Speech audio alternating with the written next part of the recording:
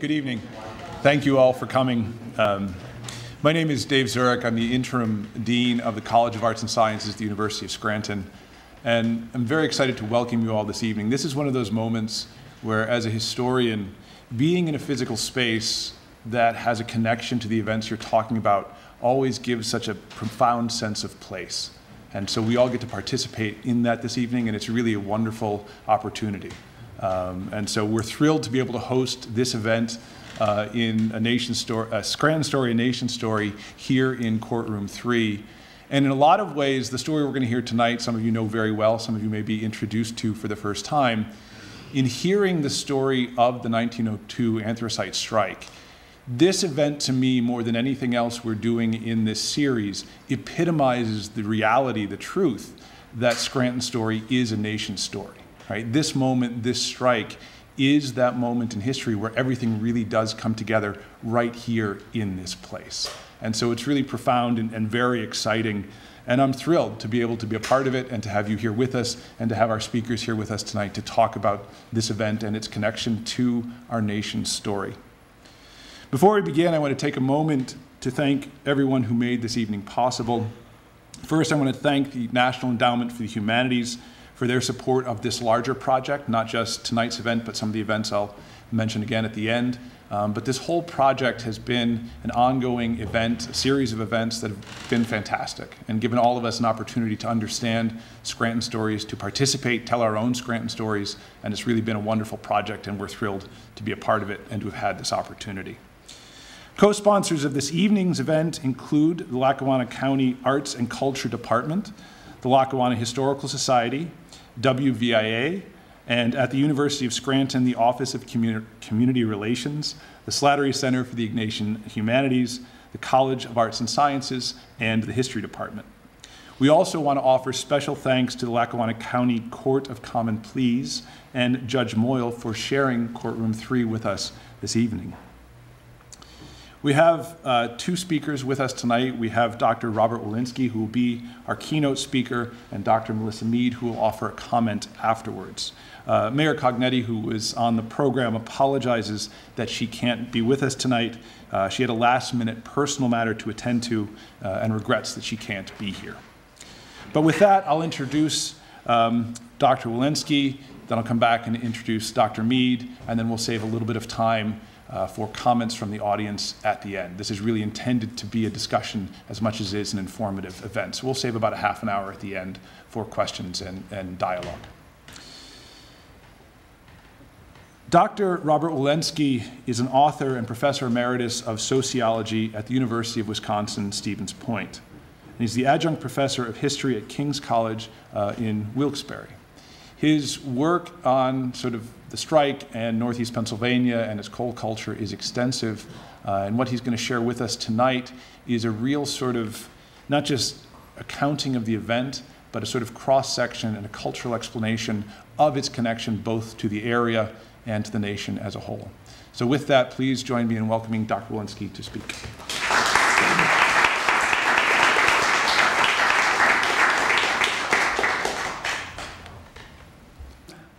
Great to be here. Great to be back in the home turf. I was born and raised in the Wyoming Valley. Been spending a lot of time up here over the last 50 years studying anthracite. And the 02 strike, looms large, very large in the history of anthracite. So it's my pleasure to be here to talk about it. I'm not the world's greatest expert on it, I want to warn you.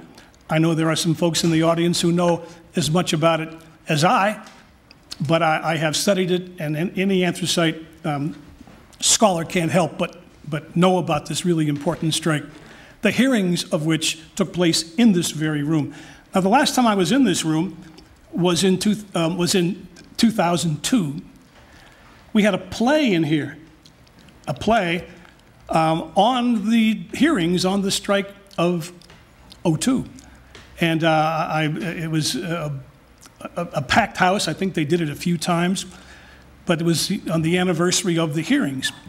So here we are back again, right around the same time, 20 years later, to do a 20-year retrospective and evaluation. Now we'll see if we can do this. There we are. My job is to talk about two things. Some of the better known facts about the strike, and some of the lesser known facts, which I think are just as important. The better ones, the better known facts you can read a lot of places, but the lesser known you can't. And then we're going to talk about the meaning of this strike for the region, for the country, as was mentioned, and its implications. Here we are, November 17th, 1902 in this room. These are the commissioners up front, appointed by the President, Teddy Roosevelt. This strike was so important. It was the first time the President of the United States really got involved in helping settle the strike, and he had an even-handed approach. Presidents had gotten a little bit involved in the past, typically on the side of the owners, but not this time. Here's our region. Start at the top. My laser is not working. Upper left, that's the anthracite region of Pennsylvania, the way upper left. The next one down are the three anthracite fields, 4 subregions, northern, middle, there's 2 in the middle, and southern, we're in the northern. And then there's the northern, and the one on the right. That's our area right here, Susquehanna, Wayne, Lackawanna, Luzerne counties. That was the most productive region, the most productive. The southern region was, but after 1850, the North just had so many coal mines and such a productive capacity that the northern field became the dominant field. This is the story of anthracite in 5 seconds. Boom and bust. It begins in 1814, the graph does. The coal starts to pick up in the 20s, peaks right around World War I. 1917 is the most productive year, over 100 million tons of anthracite produced in 1917, and then there's ups and downs. You can see the one down, big down is the strike of '02. There's a couple downs, usually strikes. And this ends in '94. We're still producing anthracite. There still are a few mines operating, mainly down below, as we say, not in this county. I know there may be a dog hole in this county that I don't know about, an illegal mine. But there are mines operating down in Schuylkill and I think Carbon. 1950, the whole region, the entire coal region, had 72,000 plus employees. And then down we go, down we go, down we go. 1970, just over 6,000. We once held here in northeastern PA 95% of this hemisphere's hard coal, the best coal in the world. Pure carbon, smokeless. Ships loved it in World War II. Bituminous, you could see them coming. You could see these ships coming, but not the anthracite ships. And these 10 counties are where it is. This is the mother lode in this hemisphere. It was the first coal. Bituminous, central PA, Pittsburgh area, yeah, western PA, but most of it further west. We have bituminous in 35 states, but you have anthracite only here. We're the heart of it. It was known in the 1700s, because the Indians knew about it too. It was the primary fuel of the American Industrial Revolution, which was titanic. We don't appreciate the Industrial Revolution as we should after the 1830s and 40s. Here's the Industrial Revolution on my wrist. Time becomes money. Before the Industrial Revolution, you worked from sun up to sundown. That's, you know what time it was. Nobody had a watch. Then you got to punch in, punch out. Changes everything. And you know some of the structures. I'm very sorry to say that they're all gone. Great, great tragedy of American history is that we tore down over 300 breakers just in the northern field. Last one was the Huber, as you may know, in Ashley. By the way, the PACC is the Pennsylvania Coal Company, about whom I've written a couple of books. This is their breaker in Dunmore, the number 5, and that's the National Canal Museum Archives. That's their photo in Easton. And you've seen some of these, of the famous breaker boy pictures, photos. This is by Lewis Hine from Oshkosh, Wisconsin. I might add a little known fact about Lewis Hine, a photographer for the Anti-Child Labor League. This is done at the Ewan Colliery in Inkerman, Pittston, that area. This is the Westmoreland, where my family worked in Swearville for a while. Notice the different shapes of all these breakers. This is a very old one, you know, it's wooden. They start to become metal in the 20th century, 1920s, 30s. Forest City, Pennsylvania Coal Company. Oh, the previous one was the Lehigh Valley Coal Company. LVCC is the Lehigh Valley Coal Company. There's Forest City. Some basic facts about the Anthracite Strike of '02. There were many previous strikes.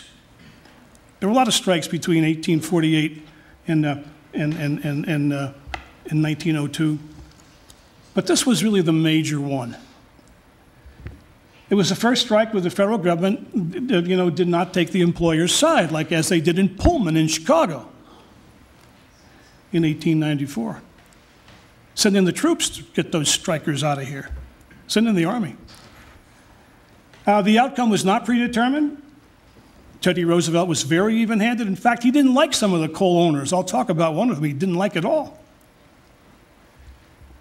The United Mine Workers of America, UMWA, the United Mine Workers of America, had a successful strike here in 1900, had a big one in 1899 in Nanticoke. Got a 10% raise in 1900, but there were a lot of unresolved issues. I'll mention one in a minute. And the workers were still angry. They were not happy. So they want to strike again in 1902. John Mitchell, who we'll talk about, the mine leader, he didn't want to strike, but the men did. There's a very militant labor force up here in coal. Other facts. Mitchell becomes president in 1898 of the UMWA, and his famous phrase, "The coal you dig isn't Slavish," I think he meant Slavic, Slavic coal, Polish coal, or Irish coal, it's coal.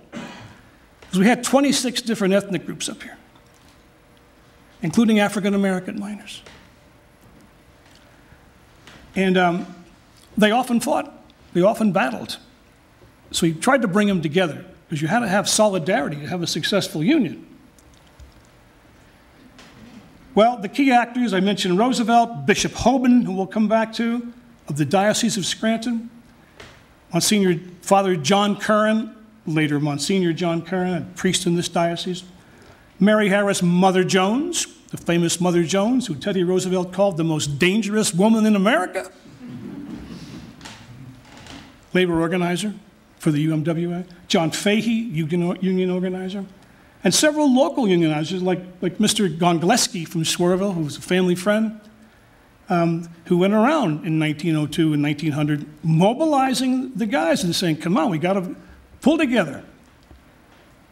And of course, George Baer, B-A-E-R, that's a misprint, and the king of the hill, J.P. Morgan, who by 1904 owned everything, ultimately owned it, because he bought the anthracite railroads, the Lehigh Valley Railroad, DL&W, all the railroads to Reading, Jersey Central, but all the major railroads, and they own the coal companies.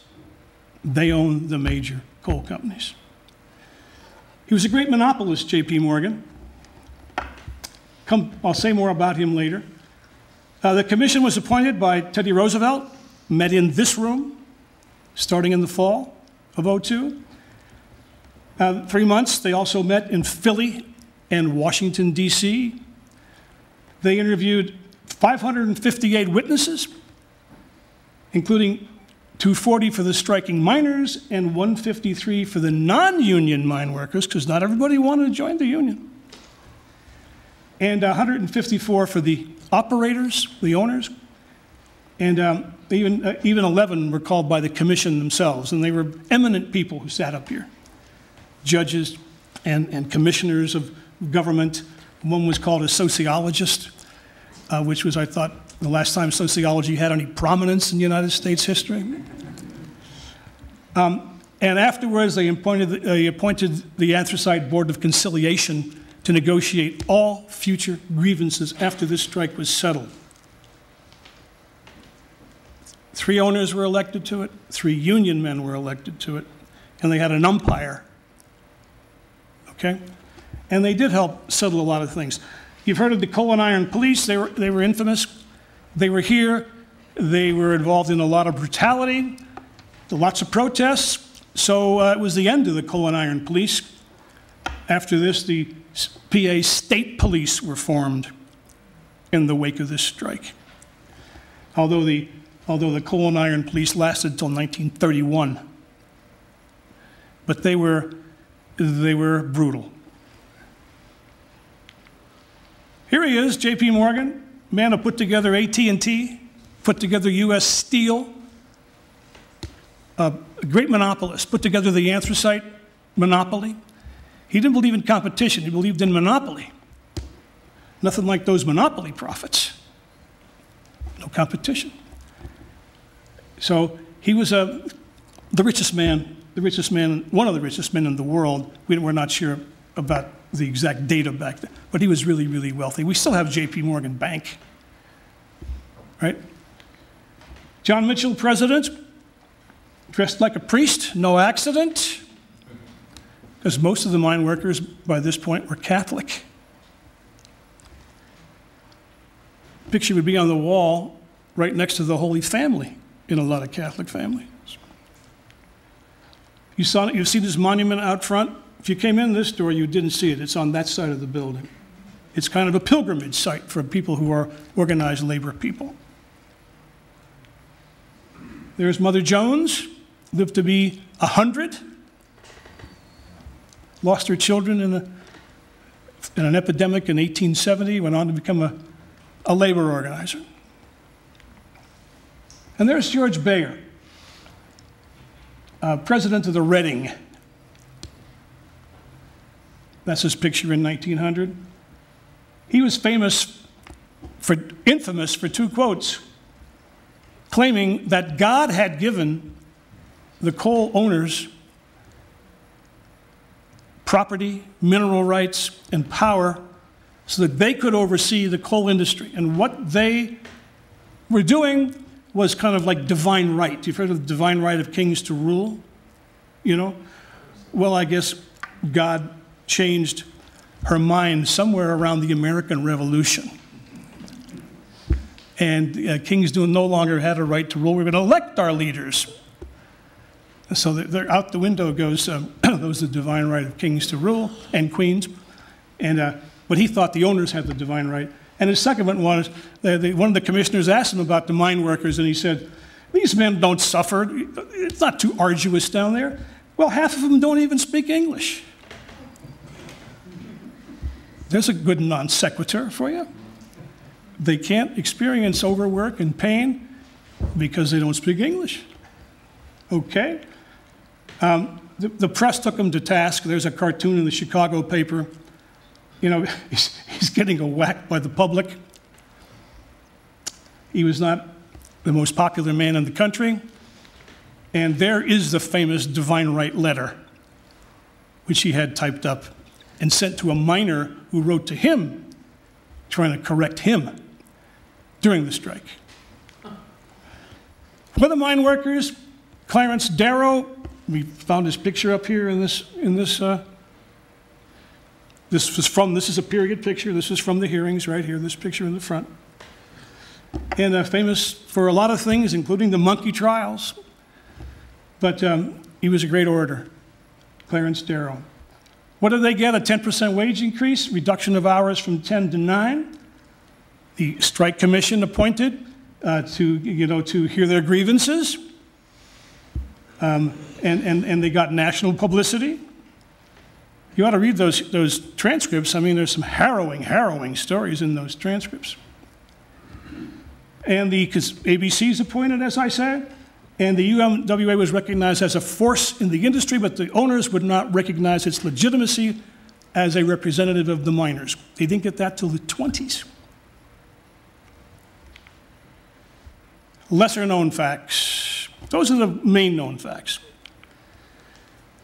Latimer Massacre is a precursor. This is the 125th anniversary of the Latimer Massacre. It's coming up. 19 unarmed strikers shot in the Hazleton area at Latimer. They were overwhelmingly Slavic. The Avondale disaster of 1869 was mainly a Welsh disaster. The Twin Shaft was mainly an Irish disaster. It depends upon who was working here at the time. But this was mainly Slavic. Who are the Slavs? Poles, Russians, Ukrainians, Slovenians, not Lithuanians, not Hungarians. They're not Slavic, from the Slavic tribes, but they came about the same time. It's a language difference and a cultural difference. The UMWA came here in the mid-1890s, and they mobilized the guys down at Latimer, and there was a big strike down there, and the county sheriff it got out of hand, and the sheriff's deputy posse fired, killing 19. And that really mobilized the mine workers all over the region and really gave a shot in the arm to the UMWA. A lot of bad conditions. They were boiling over: low pay, dictatorial management, favoritism, company towns, company stores. You know the story. Unknown, or less known fact number 2, the immigrants were vital to the strike of '02. Vital. The coal owners after the Civil War wanted to get rid of these radical Welshmen and Scots and Irish and German, these union guys. We're going to go over Europe and bring over a bunch of peasants who don't know what a labor union is. And they're going to be Slavic, and they're going to be Italian, and they're going to be Hungarian and Lithuanian.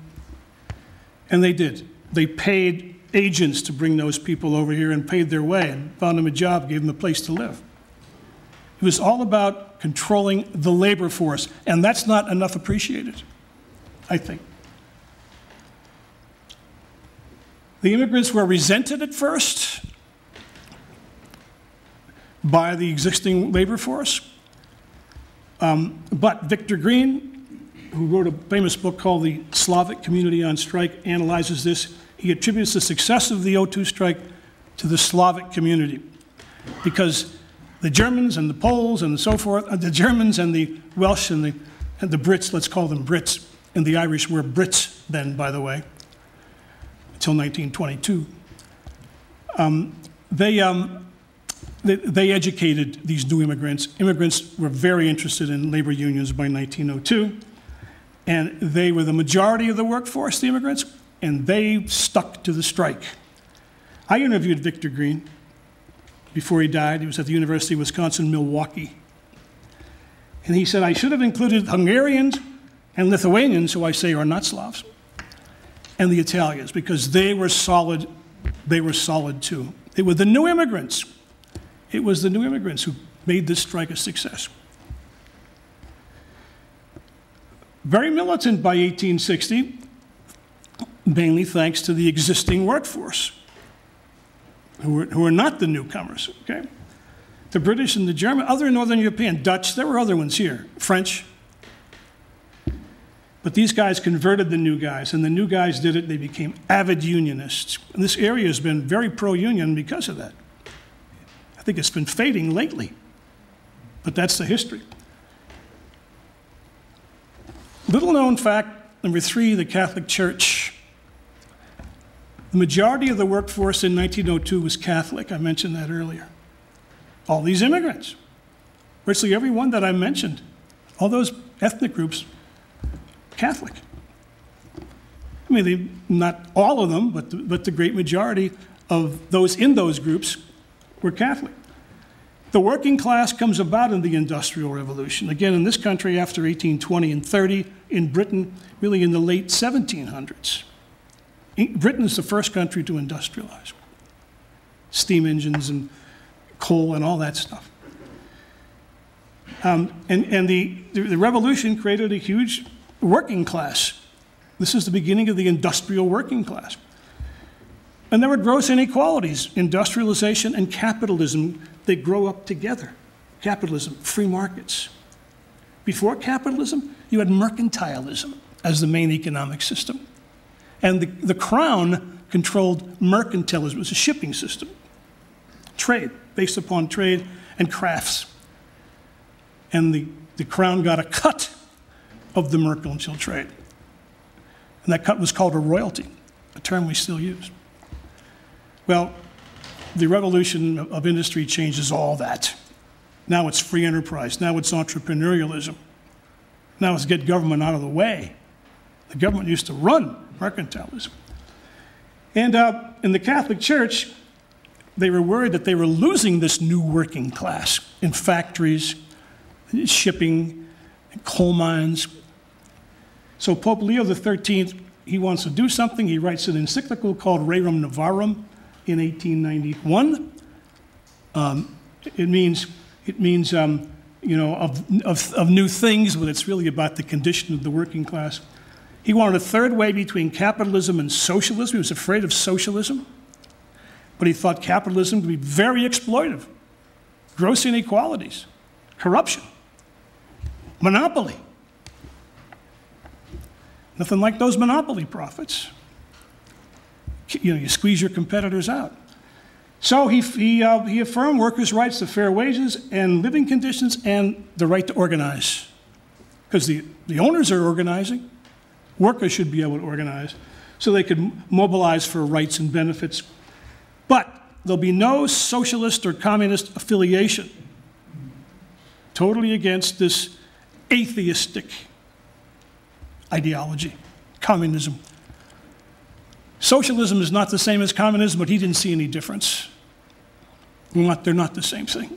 When you and I owned Chrysler and General Motors, the American government, that is, you know, at the last big strike, the Bush II economic Wall Street collapse in 2007 and 8, we had to save GM and Chrysler by buying all their stock. Obama becomes the head of GM and Chrysler and of many other companies. That's socialism. When the government owns the businesses. That's socialism. But the Pope doesn't know the difference between socialism and communism. Communism is China and Cuba. That's that's political.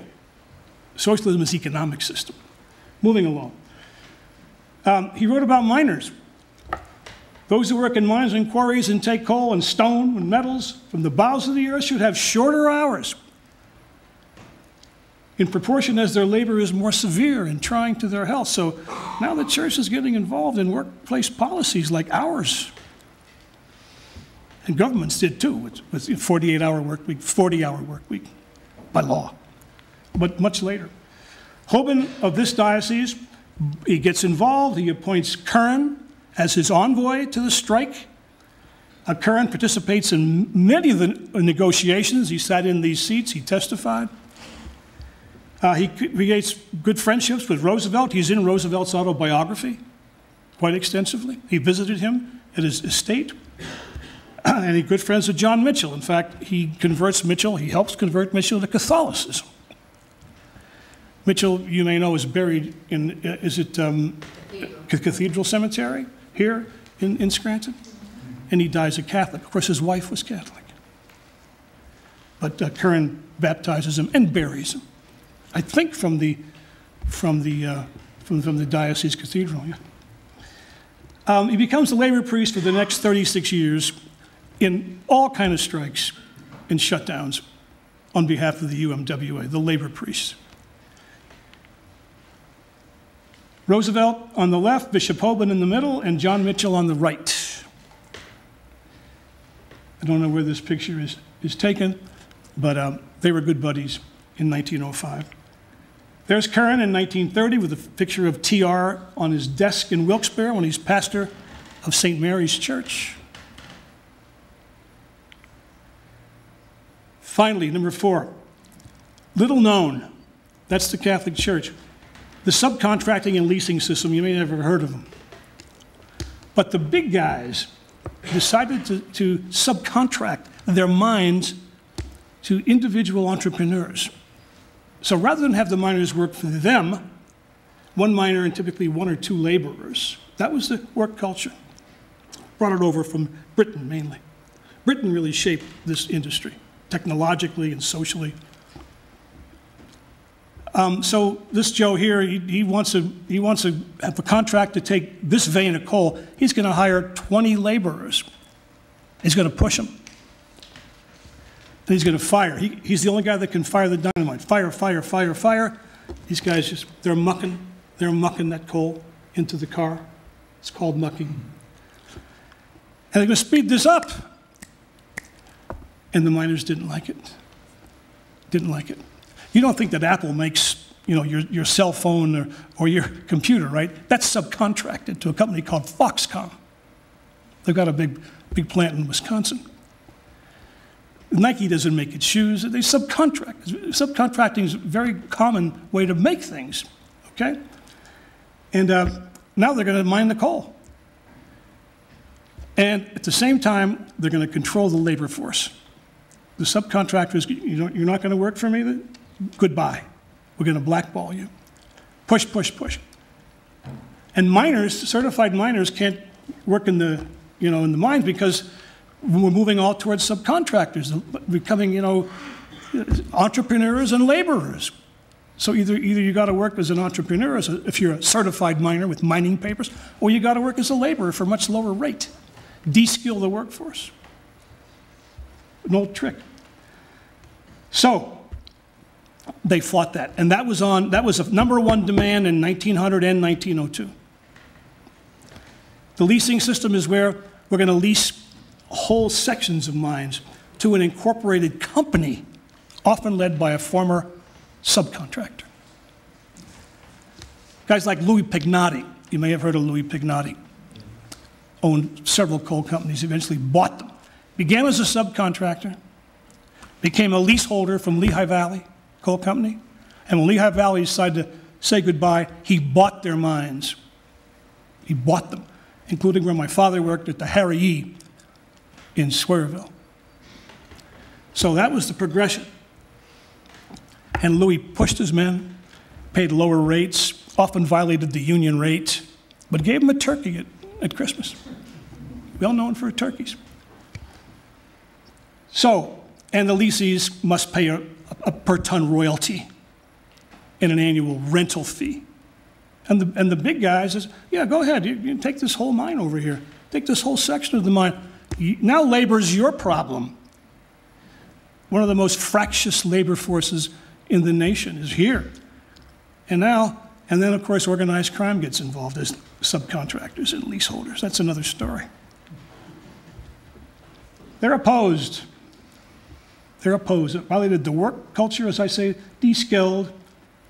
And its elimination was the first demand in every labor negotiation between 1900 and the 1930s. But they could never get rid of it.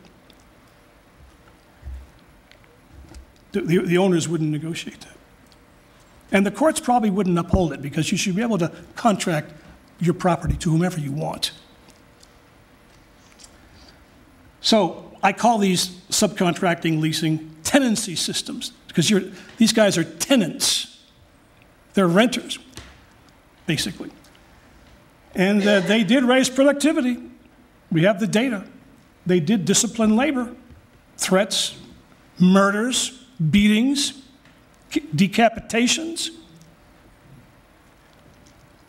They enhanced management control in line with the thinking of F.W. Taylor, who was an efficiency engineer who was involved with efficiency.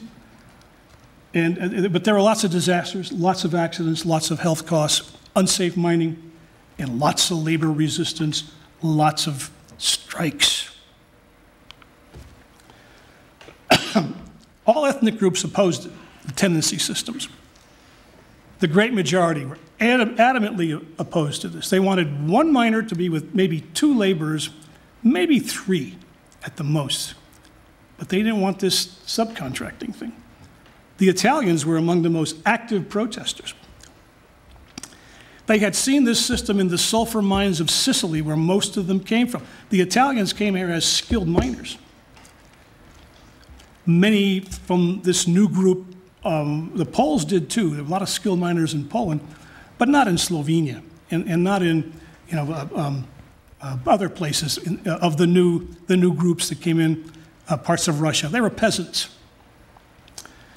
But the Italians were skilled, and they came to this area. They mostly worked in Dunmore and in Pittston, the Italians did, for the Pennsylvania Coal Company, which is where I meet them. They were beaten down by the mob, the mafia, in Sicily, who were subcontractors to the landowners with the church or the nobles. They owned the land. They subcontracted or leased the sulfur mines to organized crime. And the Sicilians were certain it was not going to happen here. Okay? But violence and death came with it.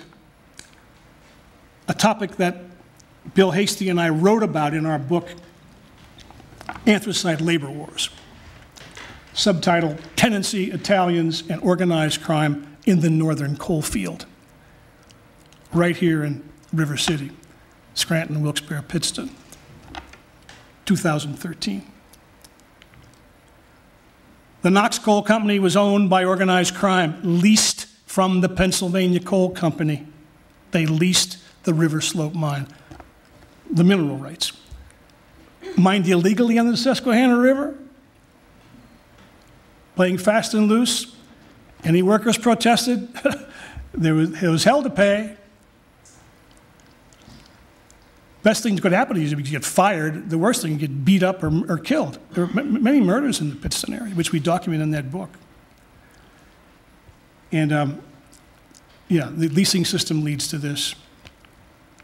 So, what are the lesser-known factors? The Latimer Massacre, the immigrants, the role of the Catholic Church, and the subcontracting and leasing of mineral rights.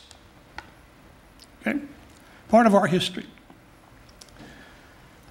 Implications, well, keep in mind that it occurred in the middle, I'm going to be very brief here, middle of the Industrial Revolution. Factories and steamships and the class system and global immigration. Labor moving all over the world to man this new economic system called industrialization and capitalism. Cities grow. This area, spectacular growth in this area. And another conclusion was that organized labor we're making a statement. We're going to participate. We want to get some of this fantastic wealth that's being generated. We want to spread it around. How? Through organized labor. No other way. No owner is going to give you a fair share of the proceeds out of the goodness of their heart. You know why? The stockholders won't let them. The stockholders want returns, and they want returns this quarter. We don't even care about next quarter. We want returns right now. That's how the capitalist system works. That's why only the government could do something like build the Hoover Dam. The market, capitalism, won't build a Hoover Dam. Why not? Okay, we're going to sell stock in the Hoover Dam. It's going to be $100 a share. $100, thank you. Here's a piece of paper called a share. Thank you, thank you, thank you. We're going to start making money on the Hoover Dam in 10 years. It's going to take us that long to build it and for it to be profitable. 10 years, you want to hold my $100 before I get anything back? Sorry, I want returns this quarter. I'll be retired. I'll be dead in 10 years. Only government can do that because it doesn't need to worry about returns, right? That's why you superhighway system and so forth and so on. The U.S. now we have about the lowest unionization of any country now. We're down now to about 6% of the private sector, 15% of the public sector, for a total of about 10%. Iceland is the most unionized country at 91%. The average in Europe is about 50%, which is the most unionized continent, Europe. Okay, I think that's about it. Yeah, I think that's about it. Yeah, good. I had a picture of the marker out front for the O2 strike, but it's way down the bottom, and I don't think we need to do it. So with that, I will say thank you, and we're looking forward to Melissa's comments and for your questions.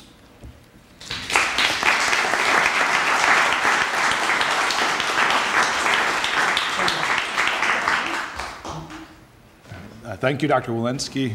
Our next speaker offering comment on Dr. Wolensky's remarks is Dr. Melissa Meade, who is a visiting assistant professor of communication at Allegheny College and the founder of the Anthracite Coal Region of Northeastern Pennsylvania Digital Project, which is a public digital humanities forum. And she will offer a comment now as a follow-up, and then we'll take questions from the audience. So, Dr. Meade.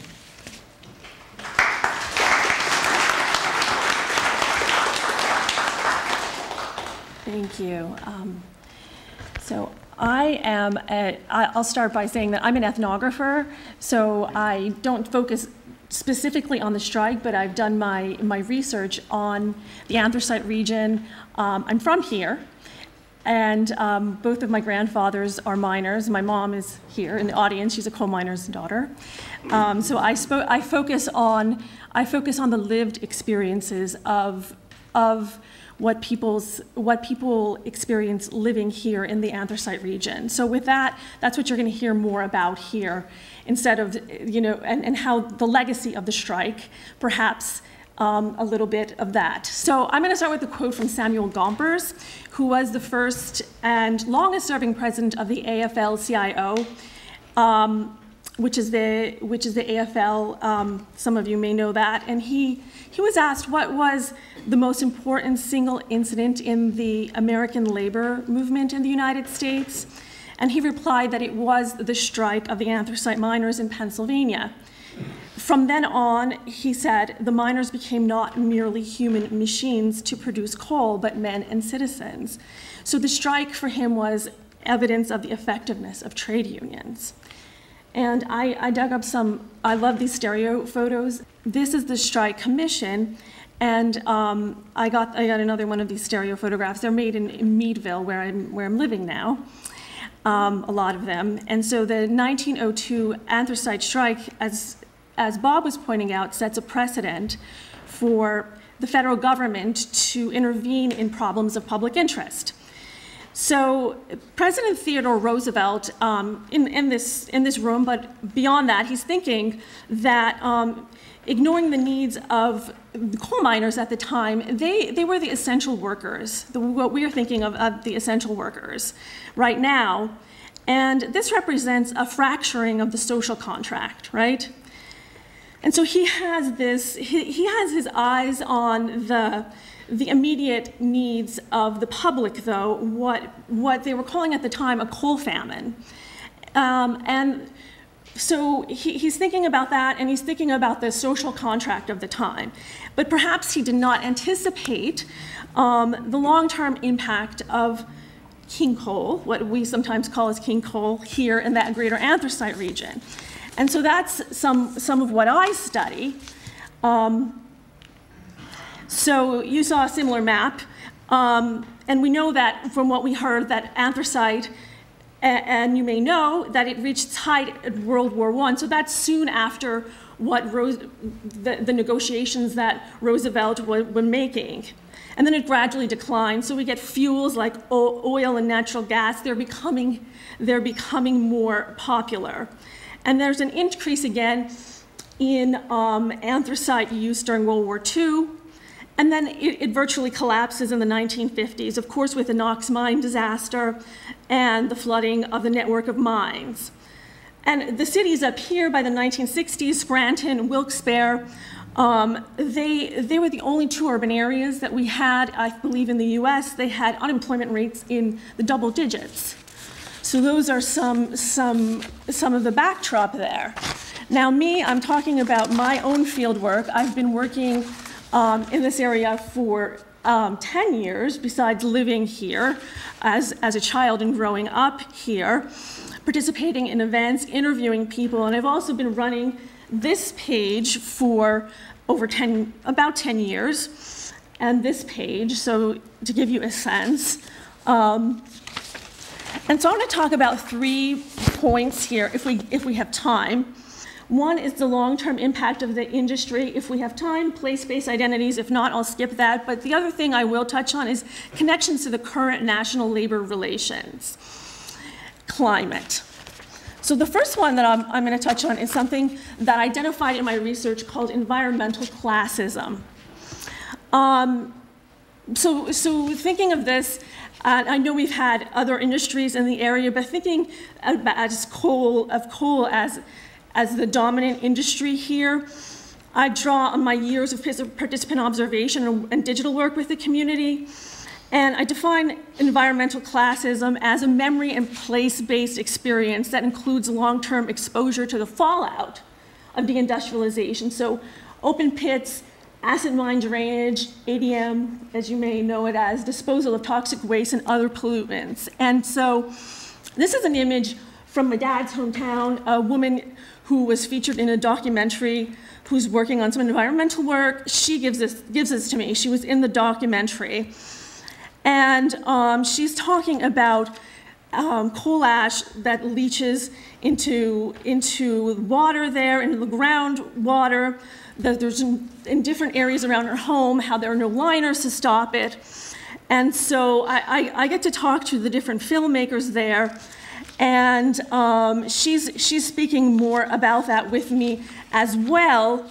And she's telling me that they put 16 million tons of fly ash in this particular pit, and you can see the pyrite there, and there was no liner. And so the overall investigation in the documentary was focusing on that, and there are known carcinogens in there. And so going into more of this detail, many other residents talk about these same experiences. On my project, we're photographing at St. Nicholas, and these are some photographs from a resident. And this just went, I would almost call it viral. They were just photographing it incessantly.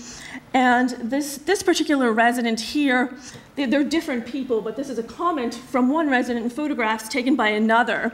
This resident is highlighting his reaction to it, the reclamation of the silt banks for the power plants, the fly ash there, and critiquing the way it had been treated. Of course, we know a lot of the mining companies were declared bankruptcy and left these things here. Now we know there's reclamation, and that's a good thing. And as we may know, fly ash has toxic chemicals in it, and people highlight it also in some of the events I attended. Polycythemia vera, a rare blood cancer that's involved in the area, at least in the more southern fields. So this is, environmental classism is a kind of environmental inequality that is been a long-term experience for residents of the coal region. And it's a social process that includes a lot of actors: residents, the state, coal companies, workers, former workers, social organizations. I'm going to skip the point about identity and talk a little bit about the current labor market, the relationship with labor. So I don't know if you know this, but right now in Alabama, the biggest labor story in the country is happening. And I know that's a bituminous field, but it's getting very little attention. Just to give you a sense of scale, there's about 900 coal miners that walked off their job in April of April of 2021. And they haven't been back to work since. This is an AP photo that I have. This is Warrior Met Coal. And so I want to draw our attention to, in a comparative sense, because there's some fascinating parallels with the anthracite coal strike of 1902.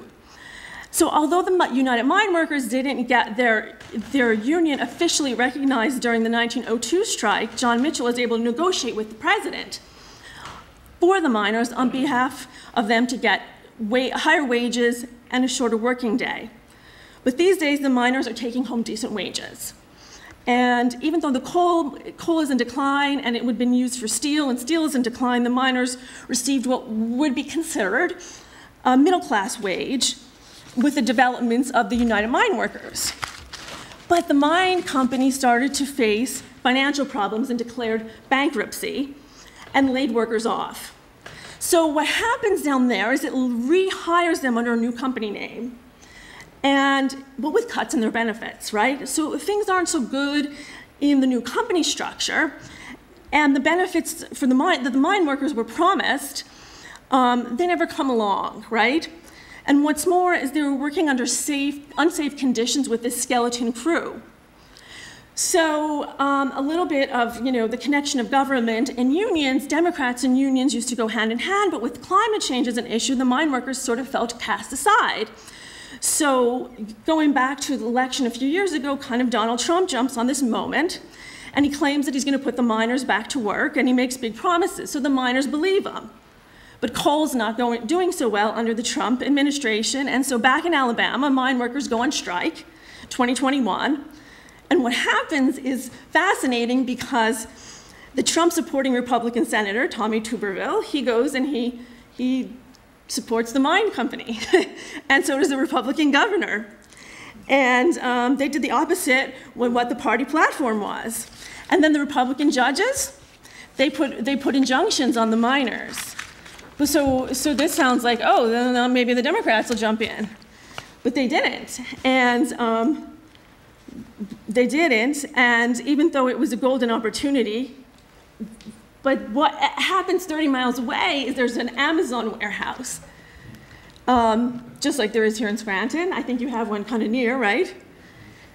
It's in Bessemer, Alabama, so it's 30 miles away from the mine. And the warehouse was about to vote in order to become the company's first unionized warehouse. So spoiler, they don't unionize. But what happens is they send this congressional delegation down there, and it holds a press conference, and almost unheard of, President Biden weighs in. Except for maybe the case of the 1902 strike. The president warns the company essentially, he doesn't say directly, but he says, hey, quote, it's your right, not that of an employer, it's your right. No employer can take that right away, so make your voice heard.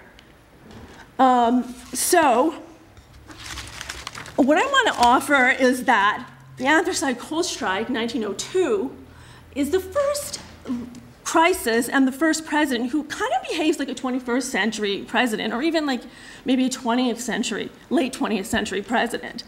And in this sense, kind of Roosevelt's presidency feels, modern.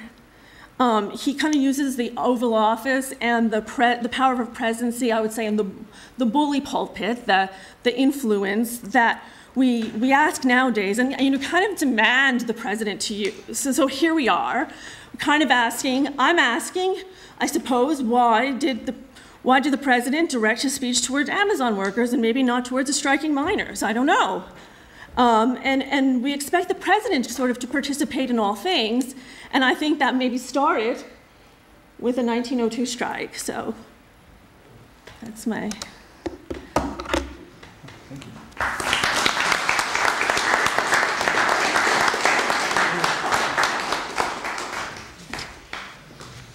All right, thank you. With that, we'll open it up to questions from the audience. We have a microphone that's going around, so maybe if you want to raise your hand, and we'll have the microphone come over to you, and that way you're picked up by the cameras as well as by the rest of the audience.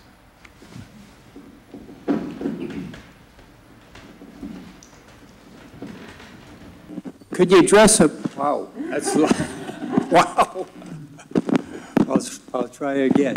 Can you address to some extent, the economic hardship put on the nation by the 1902 strike.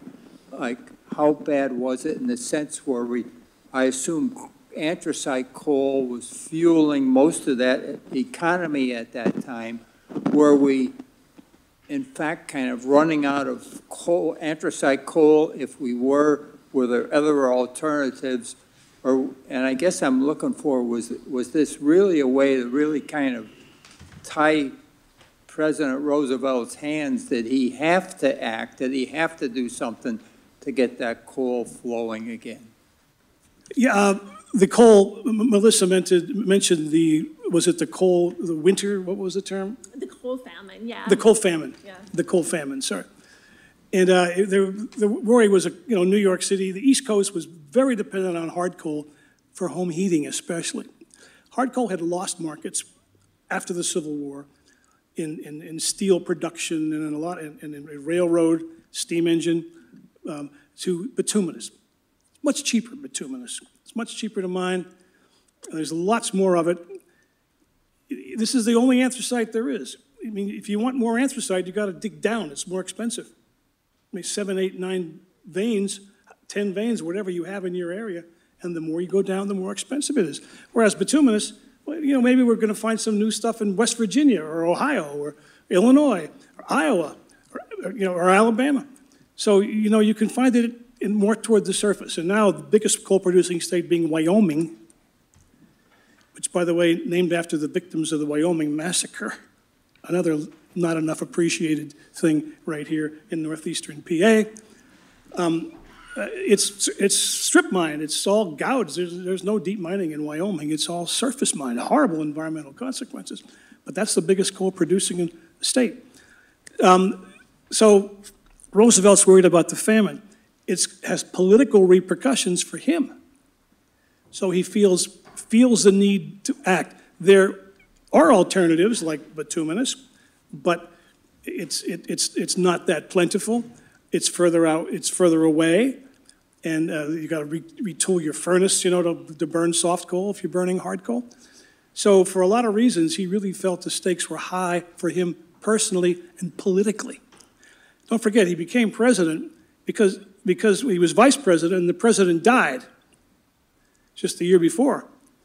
So he was not elected, and he wanted to run again. And so he had to watch his P's and Q's, as we say, for the 1904 election. Do you want to add to that at all?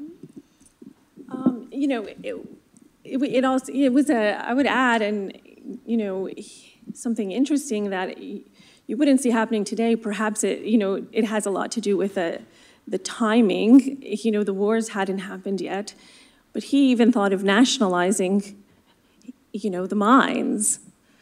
So that was another perspective that he at least considered when he was weighing his options. So that's how strongly he, felt about this. On the subject of subcontracting, can you define what a certified miner is? Sure. What's a certified miner? It's a person who I kind of indicated has mining papers. You've heard of miners have mining papers. You have to go through a process. And in 1889, it was required, the Pennsylvania State Legislature wrote a law, the governor signed it, that a miner, to have the title miner, as opposed to, say, mine worker, to have the skilled title of miner, you have to be certified. And you have to go through, the tests and training and an apprenticeship, basically. And then you get your mining papers. It's a document. I remember my grandfather's mining papers. Now, my father was a laborer before World War II. Laborers are unskilled, okay? They're not certified. Certified by the state of Pennsylvania now, okay? But my father worked in the Harry E. Breaker after the war, and breaker workers were mine workers, okay? I mean, and so were the people who worked around the colliery, and there were guys who worked with make sure the railroad cars came in and they would get the coal dumped into. They were mine workers. Mine worker is a generic term. Miner is a skilled designation.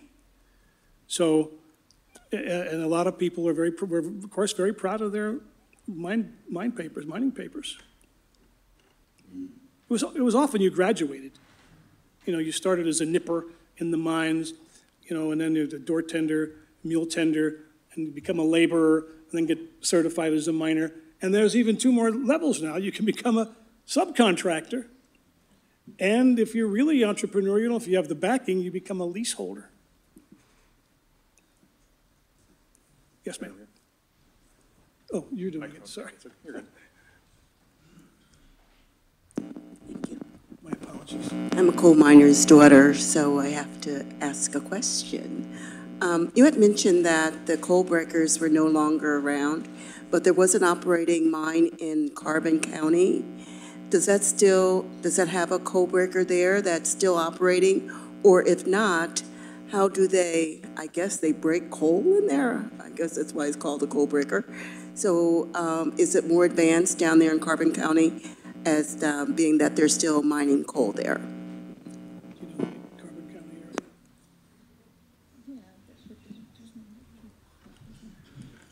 I'm not sure.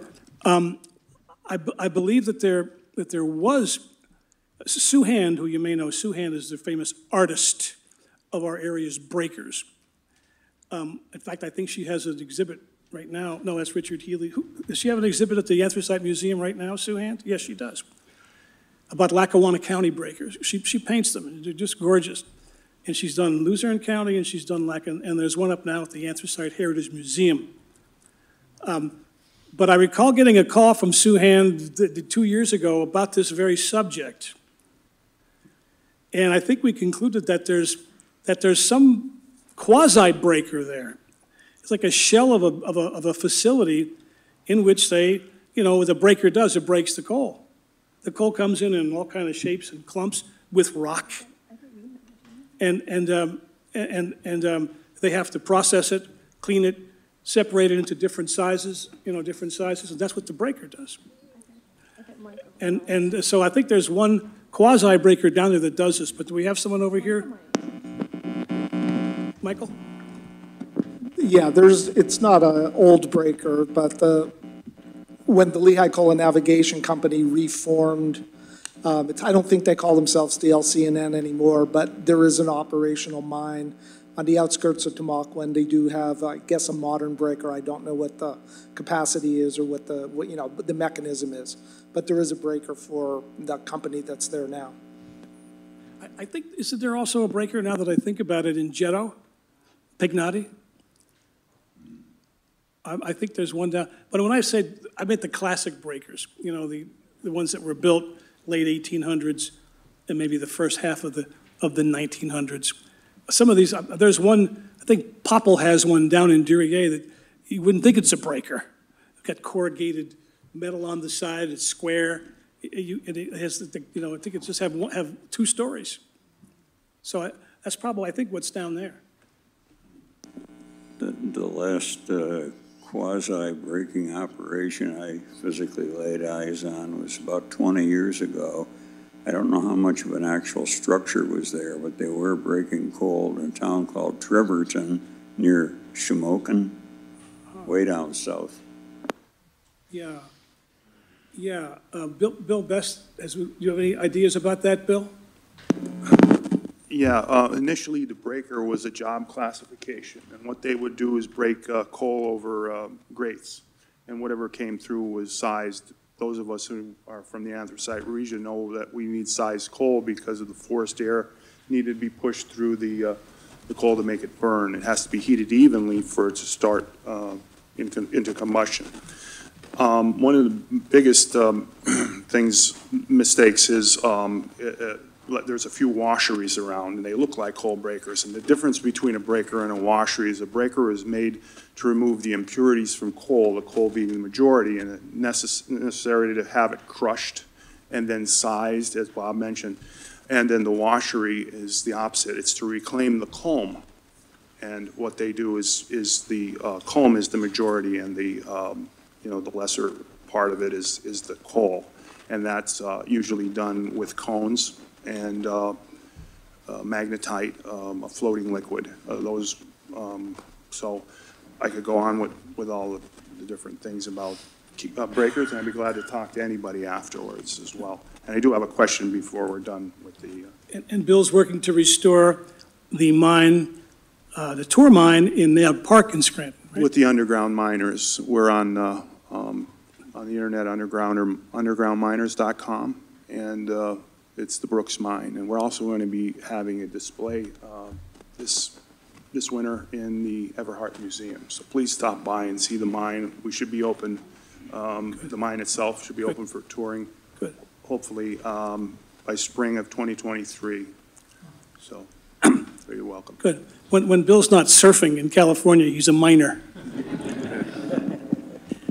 No, it's really good, what good work they're doing in Nayout Park at Everton, yeah. Everhart. Hi. I just want to start with one statement, and then I have a question. I know that my ancestors and all your ancestors actually built this nation because out of this area with the anthracite coal and the iron production and the furnaces down here and the railroads and the canals, we built this nation, but we suffered, like how Dr. Meade was talking, environmentally and, you know, with health-wise and stuff. So, you know, we should feel more pride in our ancestors in this area, because I think it's kind of lacking. And then, Dr. Wolensky, I picked up a book one time during Anthracite Month called Mindseed, not Demons.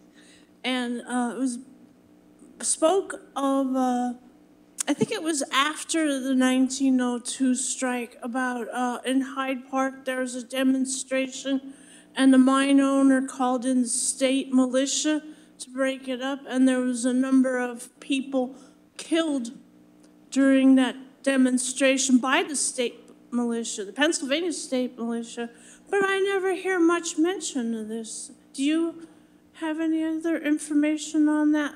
I do not know about it. There could have been the Coal and Iron Police. It could have been the Coal and Iron Police because they were around. The Coal and Iron Police, here's how they worked.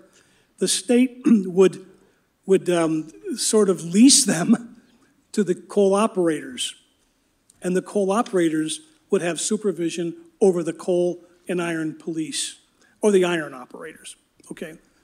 So the state would say, okay, you can have them now and you do what you want. And of course, they're gonna reinforce the will of the owners. And there was great protest over this, especially among the mine workers. And that's why we formed this Pennsylvania State Police right after about '05. And then by '31, the Coal and Iron Police were just disbanded. But do we have some knowledge over here about the Hyde Park strike? Yeah, a little bit. As an old Hyde Park boy, there is an excellent book called Wales in America, subtitled The Welsh in Scranton, by a gentleman named Bill Jones, university professor in Cardiff, Wales. He's well known to a number of people in the room here. He has a couple of pages devoted to militia activities against the Welsh miners in Hyde Park late in the, I guess, the 19th century. It wasn't contemporary history, but it was about the 19th century, and that might be the incidents that are being referred to by this lady back here. Of course, Hyde Park was a Welsh neighborhood. Scranton was the Welsh capital of America in the second half of the 19th century. This was a big, because of the Welsh miners. Wales had tremendous mining regions, especially in the south, in the Rhondda Valley, and they came over here, and that's why I say the Avondale disaster of 1869, of those 110 victims, 69 were Welsh, and they're buried right here at the Washburn Street Cemetery. Washburn Street Cemetery.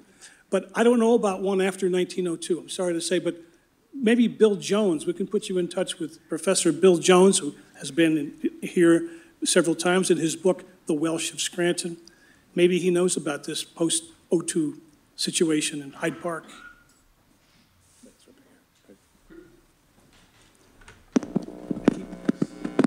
parts of it. Could one of you talk briefly about how these miners and their families survived without income through this period? Where did they didn't save up and then take the money out from under their mattresses. They had to get it from somewhere.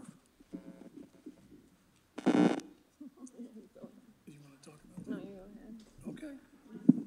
Well, the mine owners were baffled. Can you eat air? They couldn't believe that these miners could survive. They wanted to starve them out. They wanted to starve them out. 5-month strike. And the 22 strike was long, and the 25 strike was long.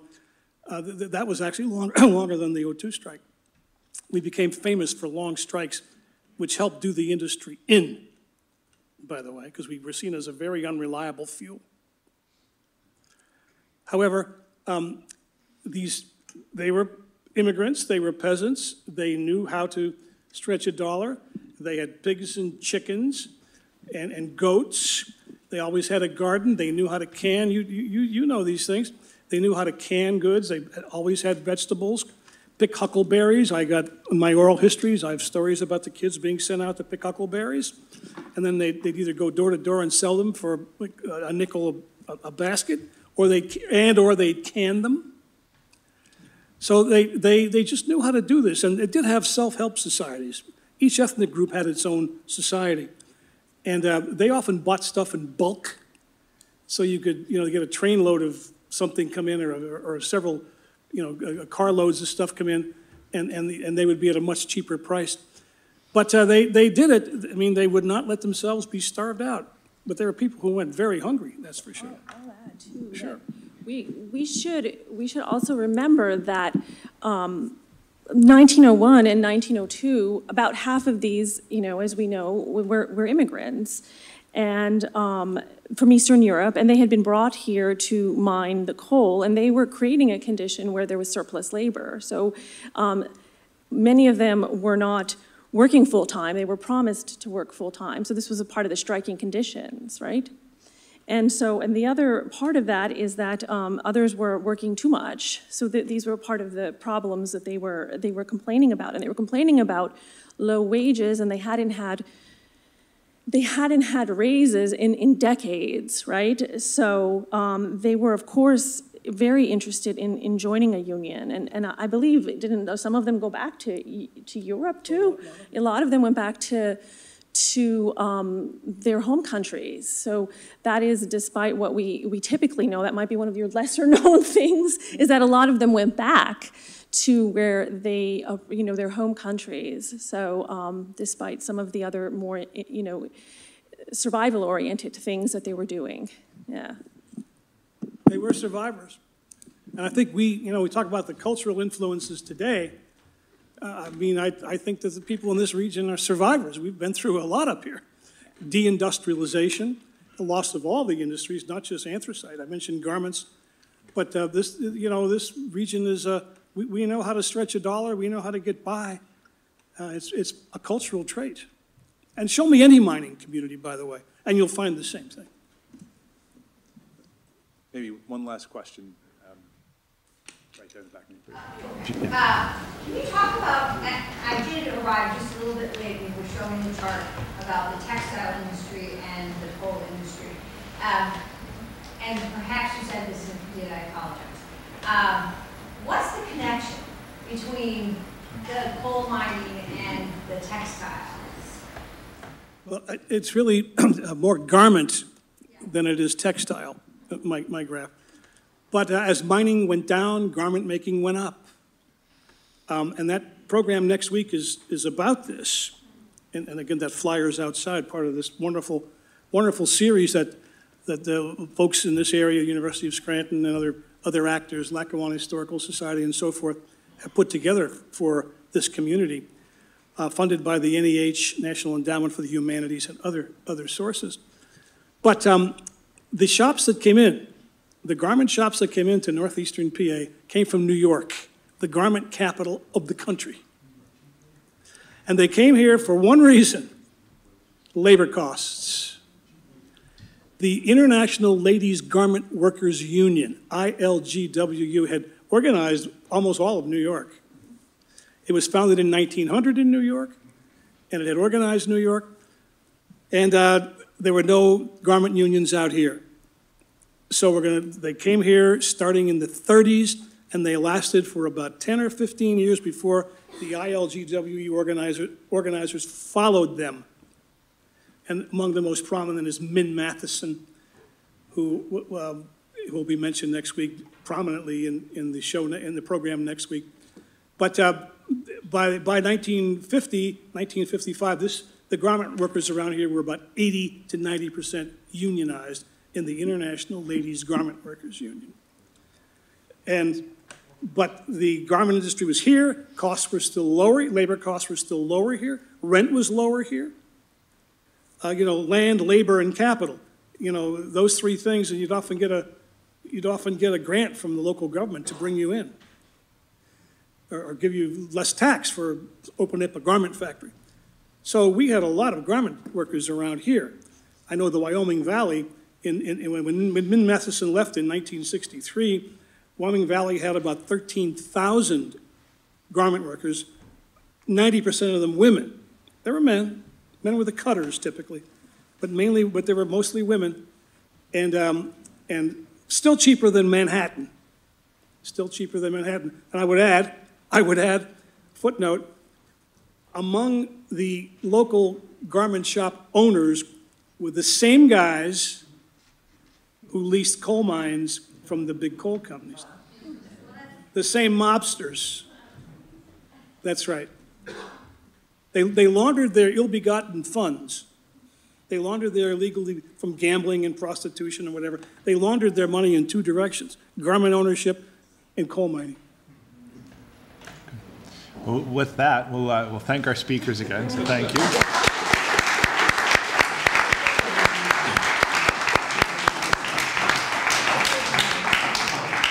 Thank you so much for coming tonight. Thank you for participating in this, and have a good evening.